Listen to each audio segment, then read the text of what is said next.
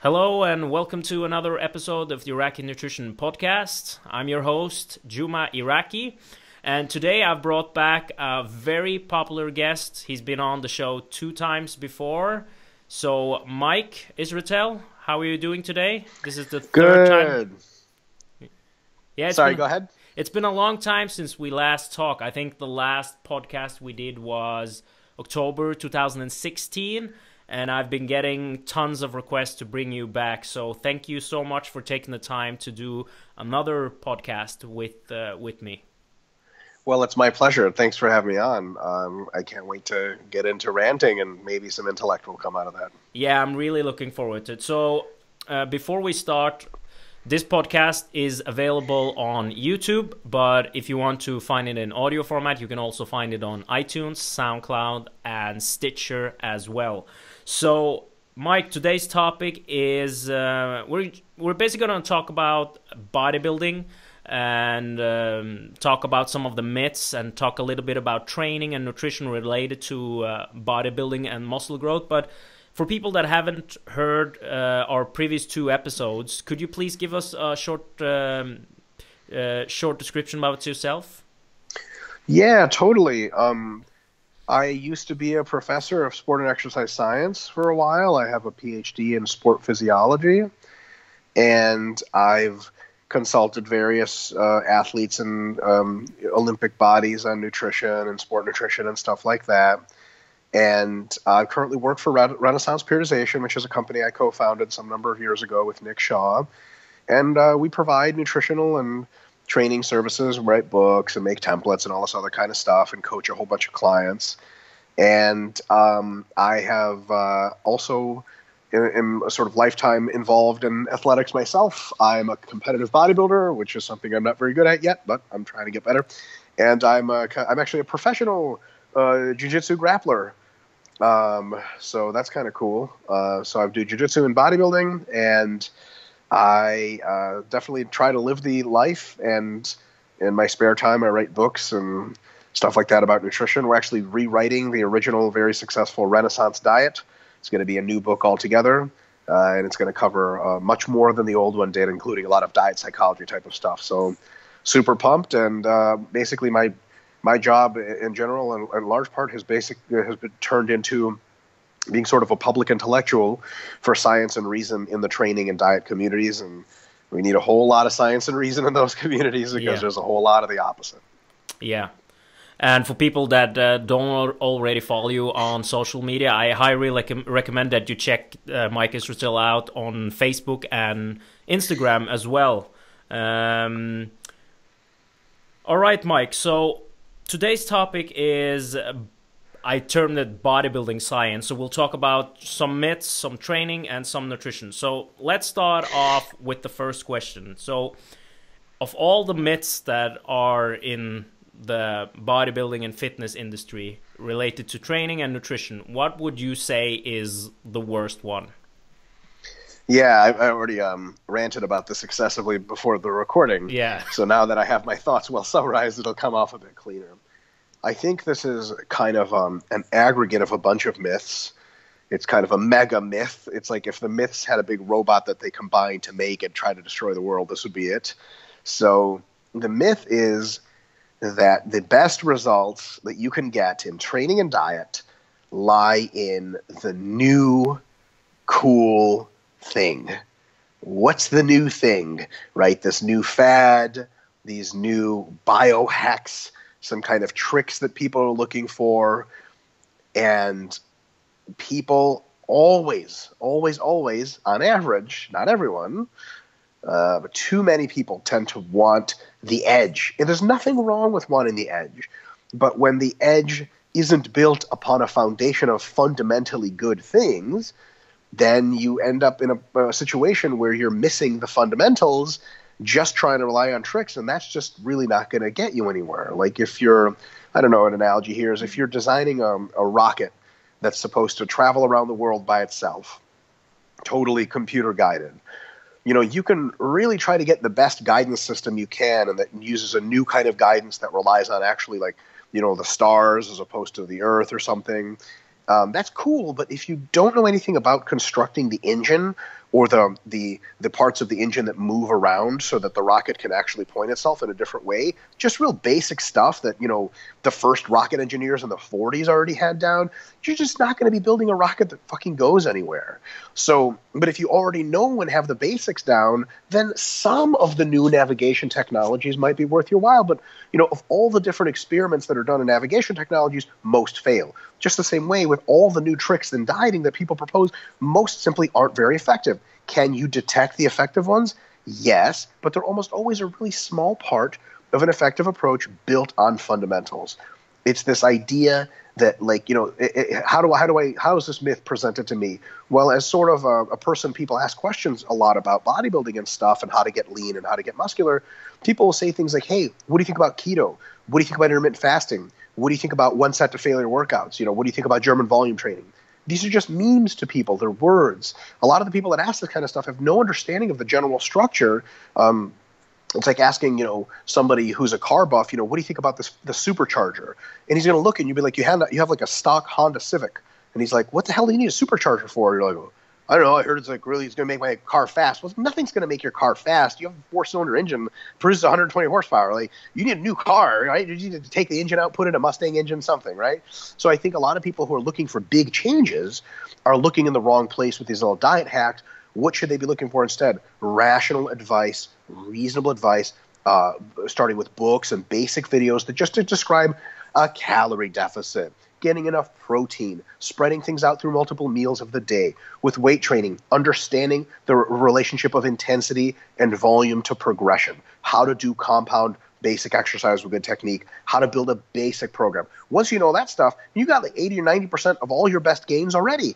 And then if you ask, well, what about this cool new trick? You already understand that the cool new trick just enhances something just a tiny little bit, right? Like if in the UFC world, if Conor McGregor wanted to add a new like punch or new kick to his arsenal, that would make sense because he's already really, really good at fighting. He understands the basics of fighting. But if you just take some kid off the street that comes into an MMA gym and be like, hey, can you guys teach me that new kick Conor McGregor's doing? Like, yeah, if you want to get killed, we can teach it to you because you don't know anything else. You can't fit it into a framework and you're going to be disappointed year after year, decade after decade, because you have new people coming in. Older folks usually don't fall for this kind of stuff, people that have been in the industry for a while. But you always have new folks, not just younger folks, people who maybe ignored their nutrition and health and their body for up until they were 40 years old. They come in. What looks most seductive are the tricks. That's what they go for. And the boring people that you and me and the scientific community have to kind of just take them away from that and be like, I know the tricks look cool, but this is a bit of a waste of time. And it's a huge myth. A lot of people profit from it. Just to call out somebody in person, he's never going to see this. If he does, great. Dr. Oz. Do you know who that is, Juma? Yeah. I mean, Dr. Oz's show is essentially a compilation of myth after cool trick after cool trick. What do you think about raspberry ketones? Like, this is one of the first people to mention raspberry ketones because it was like the thing people were talking about, right? If you listen to Eric Helms' podcast, how many times are they going to mention cool new tricks? Like, never. You're going to be listening to the thing and you're going to be like, well, there's nothing cool here at all. It's just science and it's boring. Well, that's how you really make results, And unfortunately, Dr. Oz has a little bit more of a reach than Eric Helms. We're trying to change that. But that's the way it is, and that's why I think it's one of the really big myths. Excellent, and I totally agree. And I think one of the issues that a lot of people that are getting into lifting is the fear of what I'm currently doing now might not be the most optimal. So they think a lot in black and white terms that this is either gonna give me massive results or it's not gonna give me results at all. Totally. It actually, this is kind of interesting to admit. I'll see what you make of it. But, Renaissance Periodization has become a really, really big company. And we've managed to help a lot of people.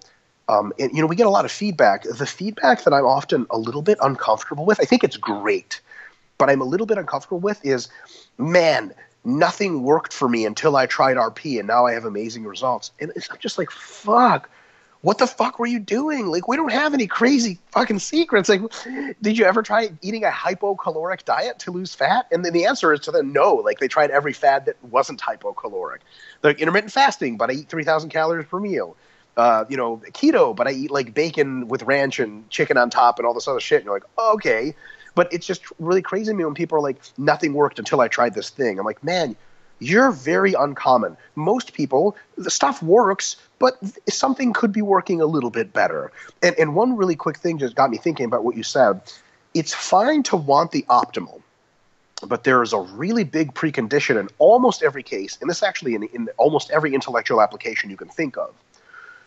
To derive optimality requires an intimate measurement and knowledge of the exact system you want to optimize.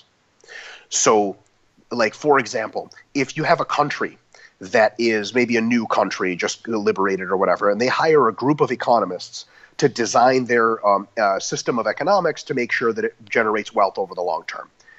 What are the economists going to do is you could do a really basic system, like mostly market system with a couple of, safety net stuff, really high trade freedom, all this other stuff, just proven basics that make every country more wealthy. How are they going to now if the person who's in charge says, okay, now I want you to optimize it, all of the economists pretty much are going to be like, look, we need time to figure out how your country works, how the markets respond.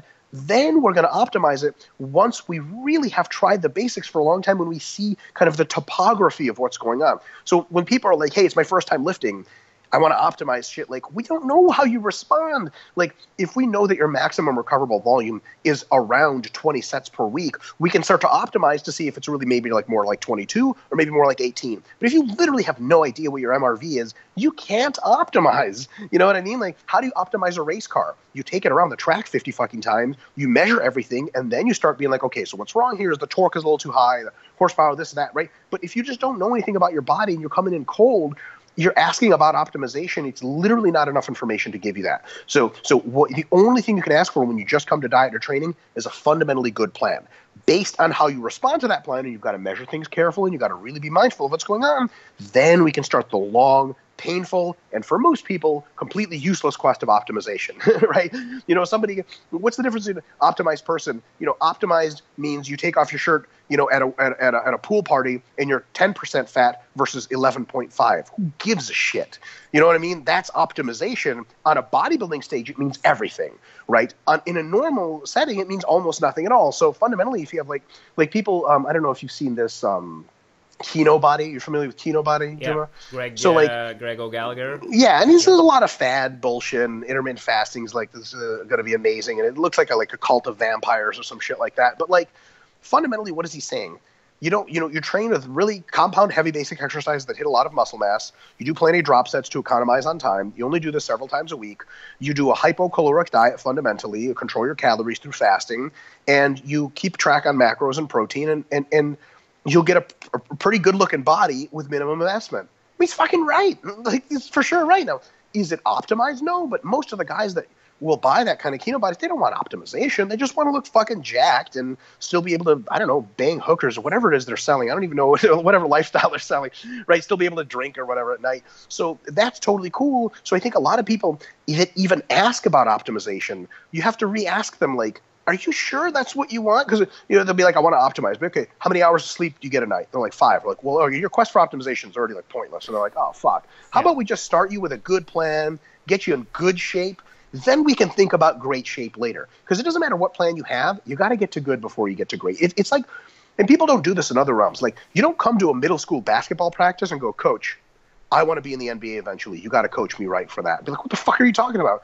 How about you start leading the scores in middle school first, then we'll talk about NBA. You know what I mean? And I think a lot of us in fitness and nutrition really need to kind of mind that sort of approach. Yeah, I totally agree. And that brings me to the next question, which is on training, because this is an area where people will say, you're an idiot for training like this because this way is more optimal. So when we're talking about training frequency, you'll see typically a lot of bodybuilders, they'll train each muscle group once a week.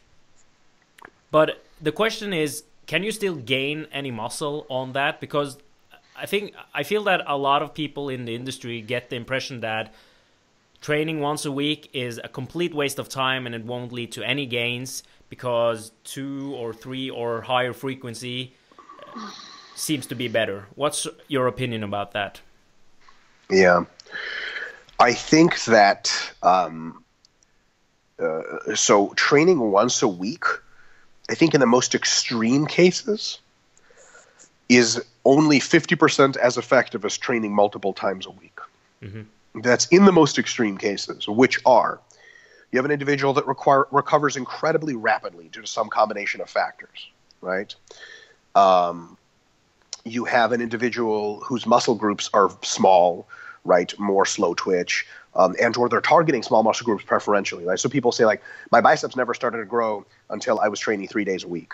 Well, yeah, biceps heal really fast, so training them once a week is kind of insane. But, for those kinds of extreme cases, I think you can get a pretty good response from training once a week. In most situations, it'll be much better if you train with higher frequency. But usually that's not the case. For average size, average strength individuals that have been training for a couple of years, if they have bigger chest, legs, back, that kind of stuff, there comes a trade-off there where you can train really hard if you only train once a week, which gives you some cool adaptations, but you're resting for a bit too long, which means you're missing out a little.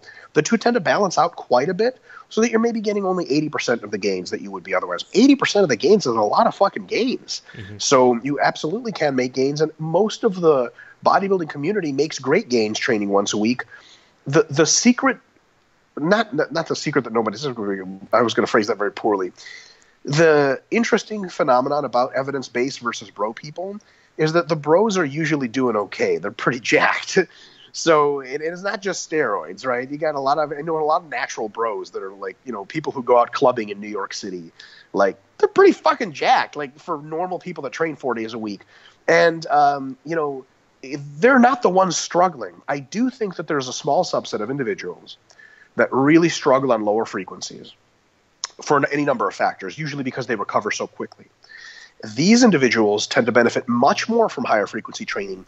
They're the ones that yell at the rooftops about how low frequency is stupid. Most people just don't have that same experience, nor do they care. So when people say try high frequency, they're like, whatever, my program works fine.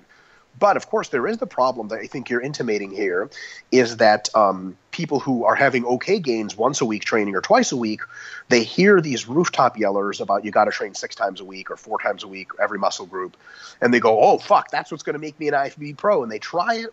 Sometimes they don't adjust their per-session volumes, they overreach, or it's just an unimpressive level of gains, and all of a sudden they're pissed, and who the fuck lied to them about training frequency? But yeah, I think 1 time a week training, it was going to work pretty well for most people, especially for beginners, especially for smaller individuals, especially for females. Yes, higher frequencies are going to be better, but it's definitely not all or nothing. And while I'm on the subject, because you might ask me this anyway, how much better is training 3 times a week per muscle group than 2 times a week? Already, per the average muscle group, it's barely detectable. For something like chest, legs, back, which require a lot of homeostatic disruption every time you train them, they require a lot more rest. And so 2 times a week might be maxed out for those, actually. And if you try to train them 3 times a week, you might actually be altering your training design just to accommodate that much training and no longer searching for optimality. For muscle groups that are smaller, biceps, side delts, calves, things like that, maybe 3 times a week is better. Maybe even 4 times a week is notably better than twice a week. But those are the small muscle groups that, you're not exactly going to detect in scientific studies. Like, you're not going to gain LBM in your bicep and it's going to show up on the total. That's fucking crazy, right? That's like a half a pound or whatever. It's within the margin of error. So, as you get into, 3 versus 4 times a week, I mean, you're finding almost no differences. 5, 6 times a week, and you're going to have to design a study very interestingly to do that. So I think that 2 time a week training should really be the industry default for beginners. And then you can play with more frequency, but I think with 2 times a week, you're getting such a broad swath of individuals of various recovery capacities that I think it's a really good place to start. Yeah, I would totally agree with that. And my point with it was I think a lot of people get confused with the whole frequency thing regarding, like, you'll hear people say, well, everything that's not training each muscle group every time, like a full body split every time, is a bro split. There's actually some people that say that. And like, I tell them that let's say you take a bro split and you train each muscle group once a week. If you over time get stronger and do that for like 5, 6, 7 years, you're gonna get results from that as well. But it might not be the most optimal thing to do, but you're still gonna get results from that. I think it's very important. I think your point is very important for at least one reason, and here's the reason. If you tell people that, hey, look, I think you're going to have slightly better progress with a more high-frequency plan, they're going to be like, oh, okay, they're going to try it. They're going to notice that you said the truth, and they're going to tell other friends, and then your popularity is going to grow, and then the right way is going to be more practiced. If you tell people, like, you're an idiot, you're a bro, your approach doesn't work, they know 5 guys in the gym with chests bigger than the guy who's saying this that train chest once a week. Mm-hmm. They're automatically going to be like, well, you're fucking retarded. There's no way. I'm just not listening to you. It's a bad way to do things. Like, you get this with a lot of evidence-based folks, like this huge anti-bro attitude, especially in online debates. And you click on a motherfucker's profile, he weighs like 65 kilos. You're like, I don't even. That's nice, but, let's see some size first, right? And, inevitably it's like, well, it's all steroids, right? Okay, yeah. That's nice. And it's funny because Brad Schoenfeld was involved in a study in which they examined the training practices of natural bodybuilders. They just asked them how often they train body parts. By a long shot, the average was once a week, right? And some of them did twice a week, and almost nobody did the same muscle group 3 times a week. Yeah. These are natural bodybuilders, so it's kind of like, man, the best naturals even don't train like some of these sort of gurus are supposed to. You're supposed to train all the fucking time. And there's probably some advantages of high frequency training, especially in certain circumstances.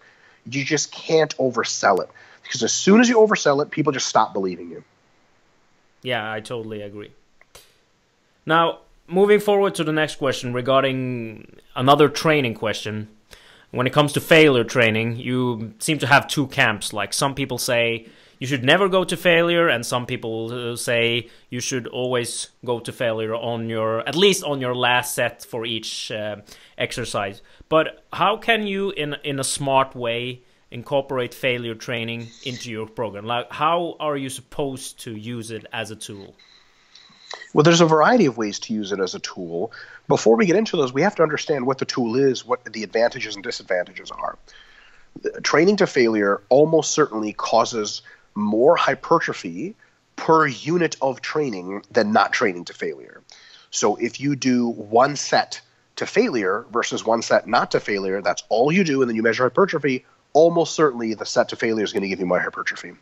That's the plus side. So there's definitely a plus side. The minus side is it's going to give you more fatigue. Now, the thing is, training to failure does not give you linearly more fatigue. So, for example, if you get 4 reps away from failure versus 3 reps versus 2 reps versus 1 rep versus failure, it's not like you get like 1.25 times more fatigue that entire time. So, like, if you do 10 reps versus 12 reps, and the 12 reps is at failure and the 10 reps is 2 from fail, you don't get a quarter more fatigue, right? Or sorry, 0.20 more fatigue, 20% more fatigue. Because you did 20% more volume, you think you get 20% more fatigue. You don't. You get maybe like 50% more fatigue or even 80% more fatigue. The closer you approach failure, fatigue after, as a consequence of that set, rises exponentially. So if gains rise linearly and fatigue rises exponentially, we have a trade-off there. And that trade-off usually doesn't occur on average at failure. So basically another way of saying this is, if all of your workouts are to failure, every set, for weeks and weeks and weeks, you are willfully saying, I am okay with getting way more fatigue than I need to be getting for just a little bit more growth. That doesn't seem like it makes a lot of sense. On the other hand, if you train way too far away from failure, so somebody could say this advice and be like, okay, great, I'm going to stop 10 reps short of failure. Unfortunately, the repetitions in reserve get too high. It has been shown that you don't get the same level of hypertrophic stimulus, and if reps in reserve are too high, for especially intermediates and above, you get almost no hypertrophy. Like, if you put your 20 RM on the bar and you did sets of 5, and you did enough sets of 5 to do the equivalent of three times 20 RM, and another group did 3 times 20 RM, same volume, you would see markedly less growth, much less growth in advanced trainees with the sets of 5 because you never really disrupt homeostasis, right? I mean, you're doing tons of sets of 5, and every time the experimenters come up to you, they're like, how did that feel? You're like, it felt fucking easy as hell. I'm like warming up for a long time, right? Just the same way that like walking 15 miles simply does not get you the same kind of stimulus as running 10 miles, right? You run 10 miles, it's actually less volume, but if you multiply it by the intensity, it might be the same number of calories burned, right? Same number of calories burned, but you get these crazy awesome aerobic adaptations from running 10 miles. If you walk 15 miles, I mean, like, there's old ladies that walk their fucking dog 15 miles a day. You know what I mean? Like, you're not building a championship endurance. So both ends of the spectrum, consistently getting too close to failure, probably too much fatigue for our time. The other end of the spectrum, we're just not training hard enough to make the best gains. Now, fatigue's not going to be an issue at all, but neither is adaptation. And we don't go to the gym to just do sets of 5 for no fucking reason. So we're going to have to pick a range. Here's the range. Anything between roughly 4 repetitions in reserve and actual failure training is a very productive hypertrophy range. Can we always stay? Okay, so some people say, well, let's just stay about 2 reps short of failure, and that's a good trade-off. I would say that at any one time, that's a good way to approach things, right? So if you're like, you're not running a periodized plan, you run and you have to get a good workout, you still got workouts later that week, you got workouts later that month, so you can't just blow your load. I say keeping everything 2 reps shy of failure is a real good baseline. But here's the real way to think about it. If you're constructing a mesocycle, you know that you're going to have an accumulation phase. It's going to be followed by some way of deloading. Here's what you do. You have to apply overload. Things have to get harder every microcycle, or else you're violating the overload principle, and you're just not going to be making your fastest gains. So how do you take that with failure? Well, if you just do 2 reps shy of failure every time, you're going to have to like reduce your volumes after a certain while, or not be able to add reps and weight to the bar because you're simply not going to be able to keep going too shy of failure. So how do you go about this? You might start your first week, keep 4 reps in the tank. Your second week, 3 reps. Your third week, 2 reps. Your fourth week, 1 rep in the tank / failure. Deload, repeat, or something to that extent. So as your mesocycle continues, you get a closer proximity to failure, and that's it. You are still, let's check the boxes. Are you always in the relative intensity range that is generally productive? Yep. 4 reps of failure or above. Are you producing overload every time? Yep. What is the average reps to failure during that entire time? Well, about 2, which is our thumbs up value. And do you still get to use the superpowers of training to failure at least once at the end when you have the time to drop the fatigue after, right? Because if we have a deload after, we can do all kinds of crazy shit in the last week and not really care. So we have a whole week to drop off the fatigue. Check. Every single box is checked. That's a pretty good way to go about it. Now, can you weave in more failure training than that if you want? Some people say, well, what about like accessory movements like cable bicep curls? Can't I just go to failure on those all the time? Probably, because you're only going to get fatigued so much. But I would encourage people to think about it another way. If you don't have a lot of time to train and you can't generate huge volumes because you simply don't have enough time, like if you train 4 days a week, you can train closer to failure and even take some accessory movements all the way to failure because you're not too worried about fatigue. It's context dependent. If you're really pushing close to your MRV, right, if you're doing a lot of training, you're going to have to stick further away from failure at the beginning of a mesocycle because you're simply going to run aground. So when people say, well, can't I just do my bicep curls to failure because who cares? Well, if you are a really high level, trying to do really high level physique training, you have a total of 20 sets of bicep curls to do per week. You can't afford to go to failure because whatever you do Monday is going to fuck your Wednesday up, and then you're not going to be able to produce an overload because you'll be too fatigued. But if you do a total of 8 sets of bicep curls a week, your body can potentially recover from as many as 20. Fuck yeah. The whole mesocycle, you can take all of them to failure and be just fine. So a big question about going to failure or not is the context of how much fatigue can you tolerate. If it's a huge amount of fatigue within the context of your program, you can train to failure or closer to failure much more than the average person. If you're really pushing it, you got to make sure to say failure only for strategic times when you don't have to perform in the weeks after. Excellent. That was a great explanation on how to use it as a tool. Now, another thing that it's very typical for a lot of bodybuilders to do, especially if you watch a lot of these pro bodybuilders videos, is a lot of them seem to do partial reps, especially if you watch all videos from Ronnie Coleman when he's doing the bench press and stuff like that. is that more optimal for muscle growth compared to going through a full range of motion when you're lifting? Yeah, so we can take this from a couple of perspectives. First of all, there's kind of a narrative that people have been pushing that says all pro bodybuilders do partial reps. That's bullshit. If you look at the guys from Oxygen Gym, by the way, currently the best bodybuilders in the world, they're doing really full range of motion all the time. And it's refreshing to see, right? And there's a lot of really good bodybuilders that train fundamentally with a pretty full range of motion. I follow a ton of these people on Instagram. The meme of the real partial range of motion bodybuilder is a little bit exaggerated because we like to focus on it, right? So bodybuilders at the pro level are actually split pretty evenly between people who do pretty dedicated to full ranges of motion and individuals who charitably could be doing a fuller range of motion. The next thing we need to ask is, why are they doing partial ranges of motion? There's this idea, and it's an okay idea, but it has its limitations, that anything a pro bodybuilder does or a good athlete does is for the purpose of optimality, because on a sort of a blank slate approach, they think it's the best way to do things, all situations being equal.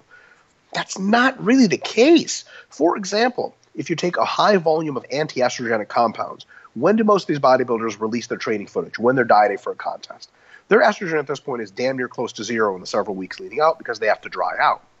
You have very low estrogen, your joints are fucking killing you, especially at extreme ranges of motion, especially at lockout. You don't lock out your elbows when you're on letrozole for 4 weeks and you can't, you know what I'm saying, you can't even climb the stairs and lock out your knees anymore.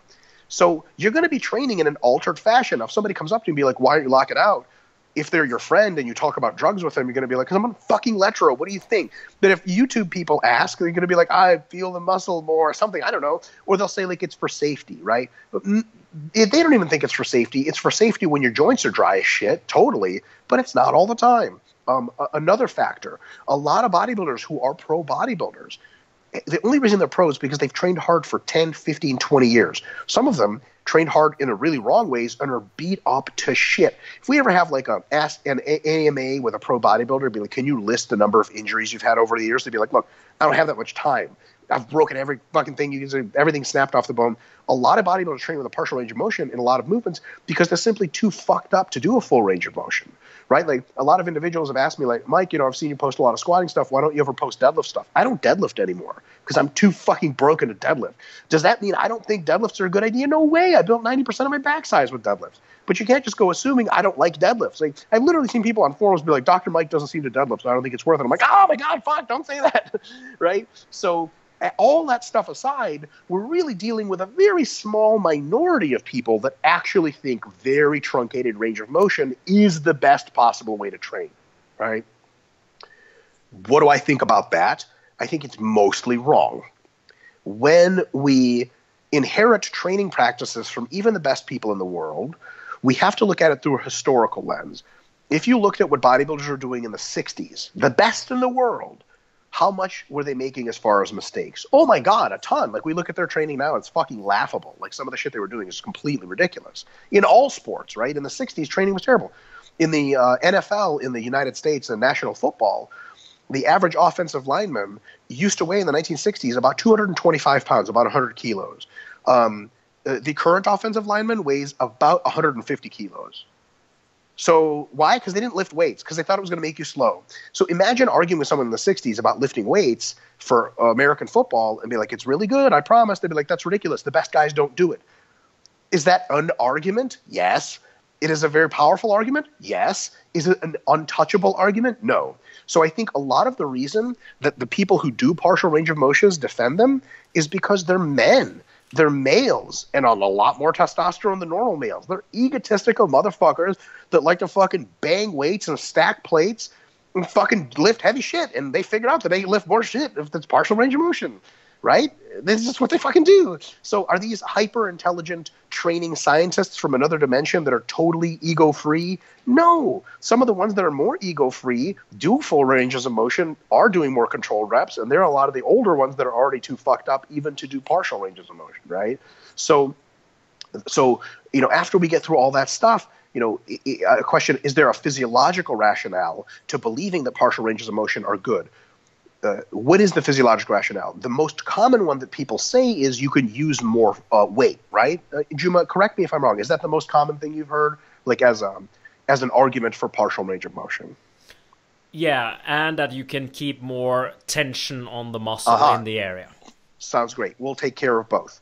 The most weight, so first of all, the first question is, why not just alter the repetition range and put more weight on the bar? So if you want to put more force through the quads, why don't you just do sets of 6 instead of sets of 12 with a partial range of motion, using the same weight, but now through a full range of motion. Secondly, muscular forces and joint forces are determined a lot by limb ratios and leverage, as well as the external load.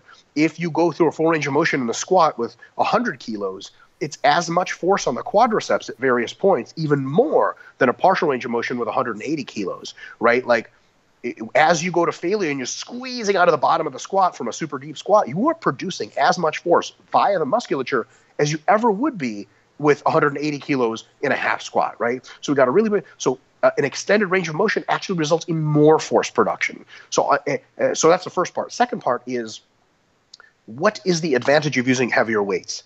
Past about the 8 RM zone, anything heavier simply doesn't help hypertrophy, and it just doesn't. It's been tested to the ground. Volume is king after you do enough intensity. Even sets of 20 reps, if you push close to failure and if you do enough volume, are equivalent to hypertrophy of sets of 8 reps. If anyone tells you got to train heavier than 8 RM full range of motion lift, they're just wrong, right? So if someone's like, well, I want to use more weight. Why? Just trying to fuck up your joints more? Like, why don't you use more weight than you can even lift? Why don't you do eccentric overloads where you put 1,500 kilos on the squat and just have it squash you down, and then somebody picks you up, and why don't you get into car accidents all the time, run into the street, get hit by a car, a whole of a lot of force that just doesn't, there's a point at which more weight simply doesn't help. So that's the force arguments. Constant tension. You want to fuck people up. Psychologically, you want to tune them up a little bit. Anytime someone mentions constant tension, you just only have to ask one thing. It's just, what is the advantage of constant tension? Because most people know that, again, as a meme. Constant tension, bro, constant tension, constant tension. You keep constant tension, don't fucking luck out, brother. You're not keeping constant tension in the muscle, bro. You'd be like, why should I keep constant tension? All of a sudden, 99% of the people that say that are like, because it's fucking what you're supposed to do, bro. You're like, but why? They're like, I don't fucking know. Like, I don't know. Then they say, because you want the muscle to feel it. You're like, right. So if I do 10 reps in the squat, never locking out and always keeping constant tension, if you let me lock out, I can rest at the top for a bit and get 15 reps in the squat. The total amount of tension generated is the same or even higher with the 15 reps. So what am I losing? And they'll be like, well, you're letting the muscle rest. Well, guess what, motherfucker? You rest between sets. How's that different? Can you imagine someone's like, we're going to do 4 sets of 10 in the squat? Be like, that's bullshit. Let's just do 40 reps. Be like, what? Why would you do that? Be like, constant tension, bro. Why rest between sets? They'd be like, that doesn't make any sense. I'd be like, neither does fucking constant tension, right? Muscles grow primarily from the total amount of physical work that they do. So first of all, full range of motion helps that, right? Because it's physically more work, more distance displaced. And second of all, splitting it up any old way you want is probably totally fine. If you lock out your reps and rest between it, like on a leg press, for example, you can just get more reps. 10 reps is 10 reps. It doesn't really matter how much constant tension it is. Now, there's a small bit of thing. There is a metabolite question. Metabolites probably contribute to hypertrophy a small amount. If you do constant tension, you can sequester more metabolites in the muscle without letting them leach out into the blood, disturbing the sequestration of metabolites, and you get that advantage. But that really only applies to very high rep sets, and you're under the understanding that you're okay with doing less work because you want the metabolite response. After you put in your compound heavy basic work, then you might say, okay, the next exercise is just for metabolites. We're going to focus on constant tension. That's one way of getting metabolites. Notice you don't have to focus on constant tension for metabolites. You can do set of 10, lock it out, wait for 3 seconds, a set of 5, lock it out, and that's not constant tension. You're taking breaks. That's a great way of summing metabolites. But if you want to sum metabolites in such a way that limits the volume as much as possible, but elevates the metabolites as much as possible, constant tension is great. Notice, we've taken constant tension as still an extant variable. It still does that, what I just said, pretty well, but what percent of training is that circumstance? Now, I'll repeat the circumstance. The goal is to generate metabolites, and you want to do it in as little volume as possible. That's like 5% of all training. And when you're doing that, totally cool. But every other time, probably a waste of time. So constant tension, for those listening, if you want some interesting ideas, maybe I didn't cover something, next time someone says, do constant tension, ask them why. You'll get, hilarity will ensue. Excellent. Now, let's move over to some questions on nutrition. I know that you're a big fan of periodizing, massing, dieting, and maintenance phases. So my understanding is that you don't really like to have longer extended times where you're massing, and you also like to incorporate periods where you're maintaining. Could you explain a bit about that? Yeah, so I think that, there's a couple of problems that result from excessive durations of massing. One problem is that you get really fat and then your partitioning ratios go to hell. And also you got really fat, so you just have to burn off the fat at some point. You've accumulated a debt of fat. And if you lower your rate of massing, that's no longer a big problem. So that problem can be solved. So if you just go slower, then you can mass for longer. The next big limiting factor that I'm concerned about is if you chronically train with high volumes, the kind of volumes that optimize hypertrophy, at some point your body probably becomes a little bit less sensitive, maybe much less sensitive to high volume training. You accumulate a lot of fatigue, a lot of resistance to volume. And when that occurs, what's going to happen is you're going to have to take a break from training for high volumes for probably several weeks, low volume training, to basically let your body become sensitive to muscle mass gains again from high volume training. How do you know this? Can you still see me, by the way? Yeah. Okay, sweet. So, cool. I just got a call on my iPhone for some reason. Yeah. So, you can't consistently put out super high volumes of training without taking breaks every now and again. I'm of the opinion from real world observation that if something between 3 and 6 months, 6 months for more beginners and 3 or less for advanced athletes, is the most you can sustain truly high volume training for. After that, you need at least a couple of weeks, maybe like a month of much lower volume training to get your body back into the groove for high volume training. Almost all body processes have this sort of desensitization, resensitization. For example, in a fat loss diet, if someone told you could do fat loss for 6 months straight, what would you tell them? You'd be like, you're nuts. That's not a good idea.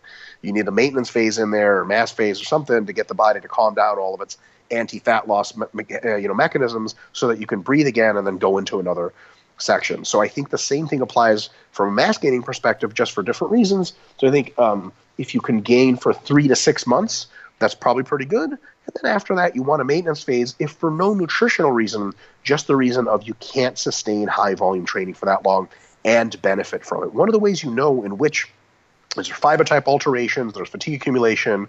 One of the ways you probably can tell from an intuitive perspective, if you're training for high volumes for too long, if you're no longer getting pumps from the normal volumes of training you used to, and you just feel fatigued after training instead of jacked up, that's probably a good sign that you're doing a little too much volume and you need to back away from it. After you do a lower volume phase, you come back to higher volumes, and the first workout, you get this crazy, skin-bursting pump, and you're like, oh my God, I'm going to die. I can't believe sets of 10 are fucking me up this bad. That's a good sign. But if you're doing sets of 10 and you just feel depleted and tired afterwards, you probably are converted to more slow twitch muscle fiber type. You've probably sort of run aground on your anabolic pathways, and now you're just kind of spinning your wheels.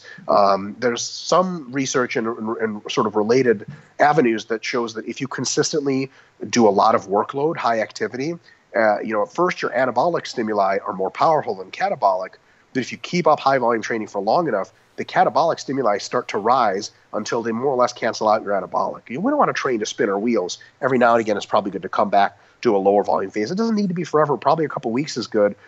If you try to gain through those phases, what do we have? We have a maintenance level of training with a hypercaloric diet. That's a recipe for fat gains. So at that point, you, by definition, have to stop your mass phase, go on a maintenance diet, and then once the mass phase is done, maybe you can cut a little body fat and go back in to massing, or you can just start massing again.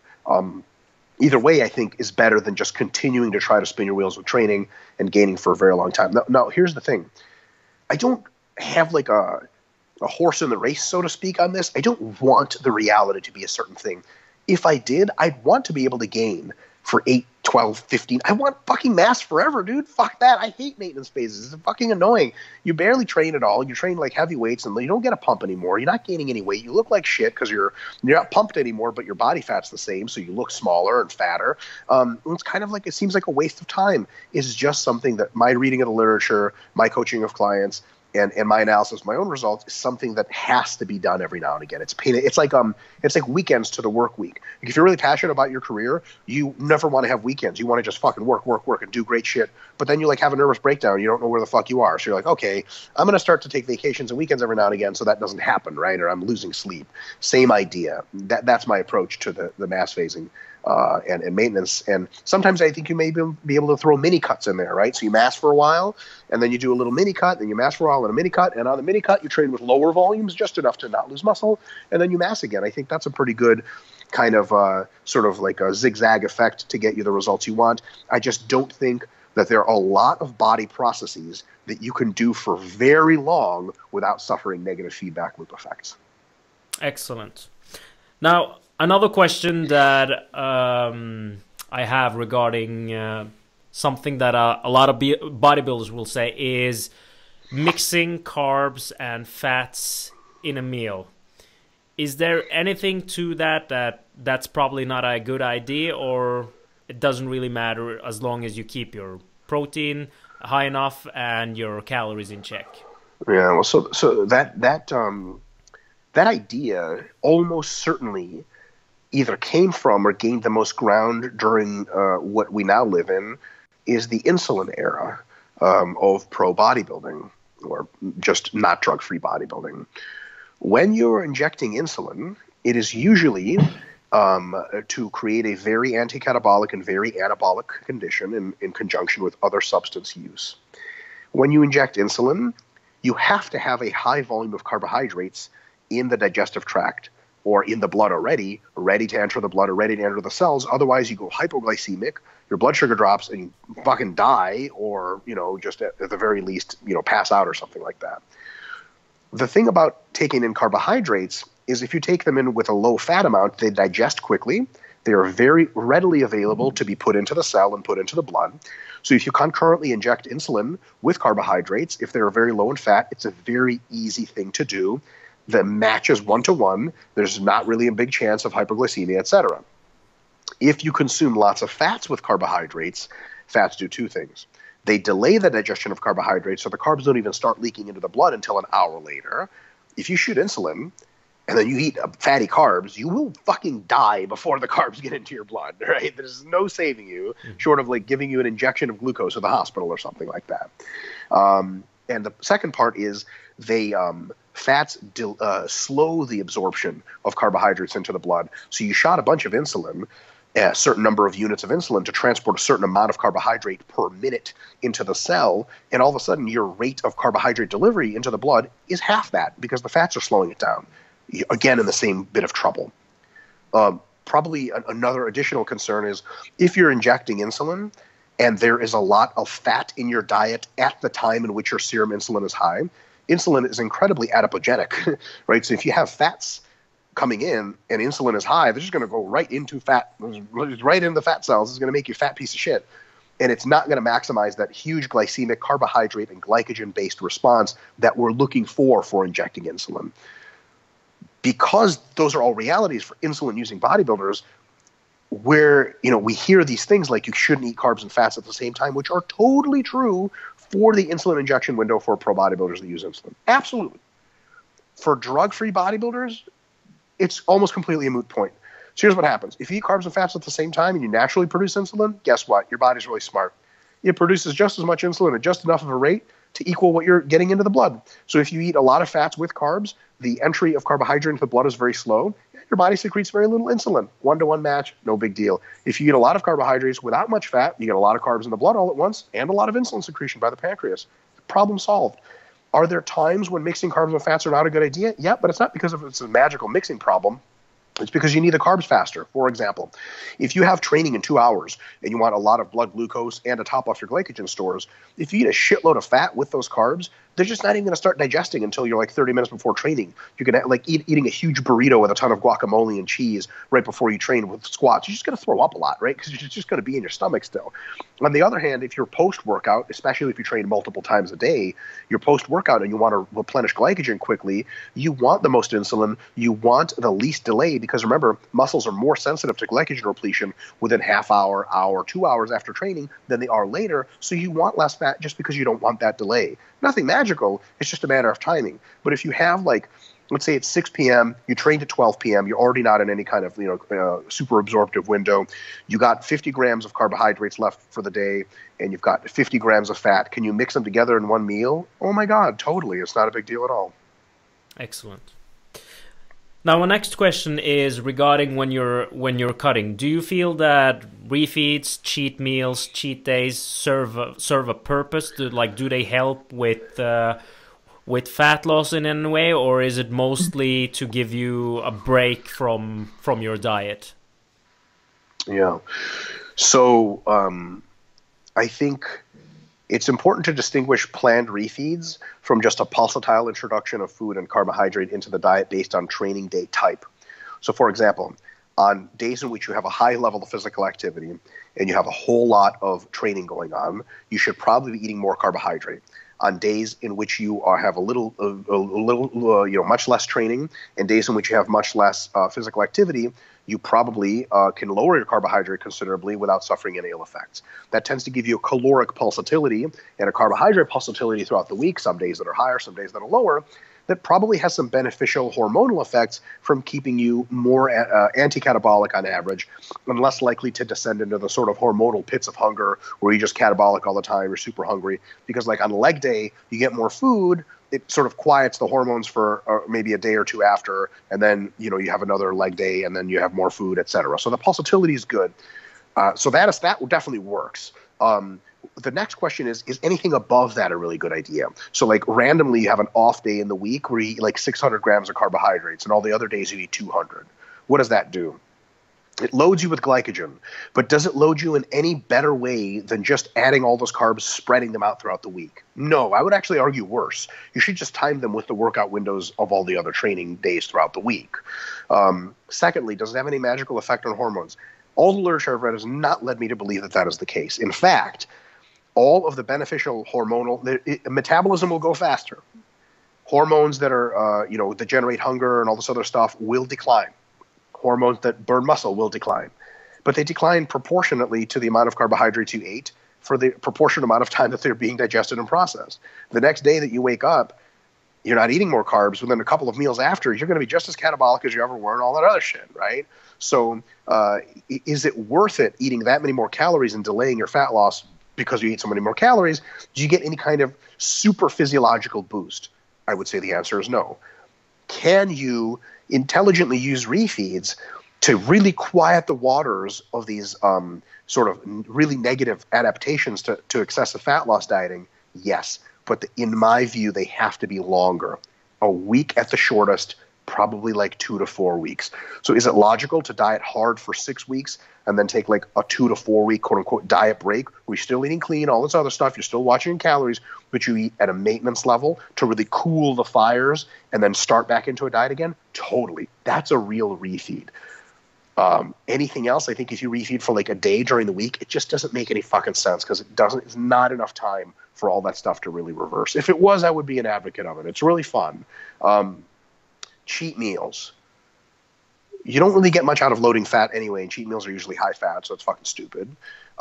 Cheat days are just a recipe for reversing almost every benefit of caloric reduction that you have during the week. I know people that can do things on cheat days that make damn sense. I met a very nice lady a couple of weeks ago that says that when she has a cheat day, she dips Oreo cookies in full cream. Cream, not milk, cream. That's some next level shit, right? That's like pissing away a week of dieting. Like you eat 2 or 3 meals like that during a cheat day, there's your whole hypercaloric condition. And what is the advantage? I'm not sure. I will tell you that there's a big disadvantage. Here it is. Psychologically, you spend so much of your week looking forward to the cheat meal. You have to create such a huge deficit to counterbalance it to continue to lose fat that you're suffering way more during the week. And then when you eat your cheat meal, it's never enough, or it's your cheat day, it's never enough, and or it's too much, you get bloated, you get sick, and then you go back through the wash, back through the cycle. I would prefer a much more even approach, reducing calories steadily, having a good amount of food throughout the week, and if needed, when needed, taking entire several week-long breaks from dieting into maintenance phases and then doing sequential dieting like that. I'm much more of a fan of doing an 8-week diet, a 4-week diet break, and then another 8-week diet versus a 16-week all the way straight through diet. Excellent. Now, before we wrap it up, I have one final question. For someone that's starting out with bodybuilding, what would be your best advice? Starting out with bodybuilding, focus on getting stronger in the 5 to 15 rep range with the compound heavy basics, pull-ups, shoulder presses, bench presses, squats, lunges, deadlifts, rows, things like that. Focus on having 3 to 6 months periods where you gain maybe about half a pound to a pound a week, and then juxtapose those with maybe 1 to 2 month fat loss periods where you lose maybe about a pound per week of total weight. And you can repeat that process that I just described while trying to get stronger on those lifts for several years, and it's going to build you a great foundation. You're going to learn a ton about your body, and then you'll know enough. Hopefully you're doing your reading good books, looking at good sources, and you'll know a lot of stuff by then to where you can make things more complicated, use some of the cool fancy tricks, and actually benefit from it. Excellent. Thank you so much, Mike, for taking the time to do this podcast. It's always a pleasure to have you on, and I can literally spend hours talking to you about several things, but I know that you have some obligations that you need to get to. So before we wrap it up, where can people find more information about you? Well, I can talk to you for hours too, so it's a bad recipe. I think, just for the record, I think you're a phenomenal interviewer. Thank you so much. People can find me, you know what I'm saying? Come to my block, find me. You want to find me, come in person. I'm just kidding. If you want to fight me, please don't. I'll run away. RP at RPDRMIKE on Instagram. If you want to stuff much cooler than that, at RP Strength on Instagram. That's the company that I helped co-found. Way bigger Instagram, a lot more cool stuff, a lot of very attractive people in our photos, real, actual results. And then Mike Israetel on Facebook. Facebook's doing this thing now where it's all like viral videos and some stupid shit. So my posts you'll barely ever see. Yahoo, I'm usually making informative posts. I'm going to try making more videos, though, stay in the loop. So that's the best way to track me down. Excellent, Mike. Thank you so much again for your time, and wishing you a further pleasant day. Thank you so much.